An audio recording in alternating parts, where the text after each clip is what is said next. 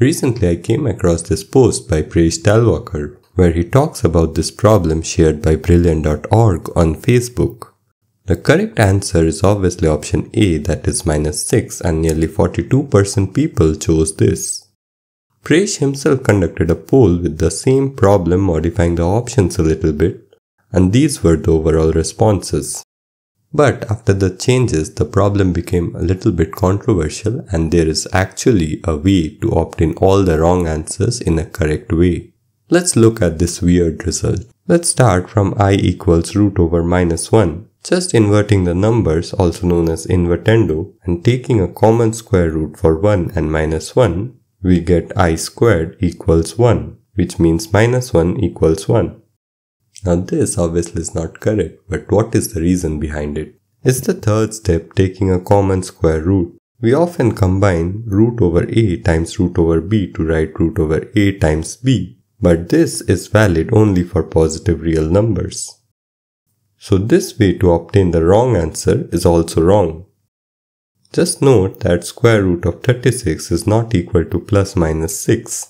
Though x square equals 36 means that x equals plus or minus 6, but the square root function actually gives us one value, as all functions should give. Now the question still is, what's the correct way to obtain the wrong answers? The answer actually lies in this really good but extremely ambiguous question. What happens when we raise negative numbers to fractional powers?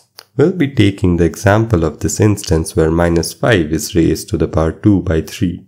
There are 3 possible cases based on context.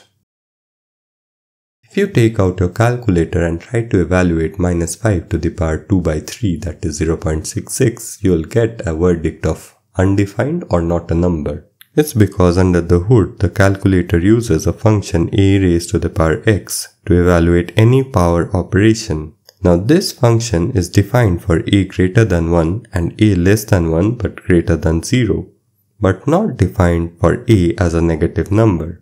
That's why this particular case the function is undefined.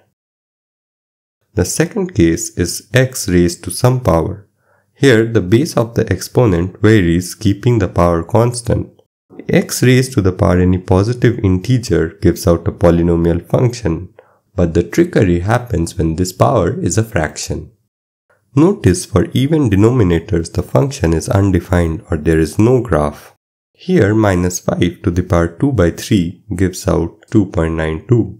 Now what happens when we cross domain barriers? That's where complex numbers come into the picture, and what earlier was not defined now becomes defined. A complex number z has a real part x and a purely imaginary part iy. If we take the angle it makes with the real axis as theta and the distance of z from the origin to be r, we can write it in polar form as well. Now using Euler's equation we can write z equals r times e to the power I theta. I have a really good video of deriving Euler's equation from circular motion, and if you find it interesting, please do check out. Now let's talk a little bit about the complex logarithmic function. Using polar form, we can write ln z as ln r plus I theta. Next, we map the complex number z on the z-plane to the function ln z on the fz plane. For each point on the z-plane, we find the corresponding point on the fz plane. As theta increases, keeping r constant, we get the corresponding path in the fz plane as a straight line. Now, if we increase the value of theta by 2 pi, we see that in the z-plane we land at the same point, but in the fz plane we reach a completely different point. Similarly, if we decrease the value of theta to -2 pi, we reach another different point. Therefore, corresponding to any single point in the z-plane, the function ln z maps to multiple number of points in the fz plane, and this shows the complex functions can be multivalued. Similarly, if we take z to the power 2 by 3, a single point in the z-plane maps to exactly 3 different points in the fz plane.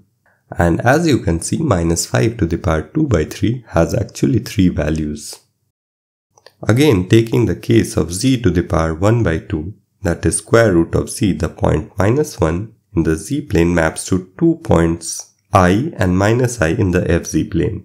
This actually means root over minus 1 has two values, I and minus I. Weird, right? Therefore, the correct way to achieve plus minus 6 as the answer to the original question is to take both values of square root minus 9 and minus 4. As we discussed earlier, function by very definition should be single valued, and to resolve this ambiguity, we come up with the concept of principal branch. If one loop in the z-plane doesn't result in reaching the same point in the fz plane, we limit the argument of c for that function, such that it restricts the function to take up different values corresponding to the same value of c. This concept is very similar to square root of x being the positive branch of this parabola and not the negative one. Now if you observe, the square root of minus 1 maps exactly to one point in the fz plane. Wherever nothing is mentioned in the problem, we always take the principal branch. Thus, the square root of any negative number is I times the square root of its absolute value.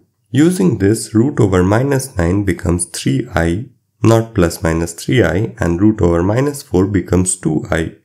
And their product is minus 6, which indeed is the correct answer.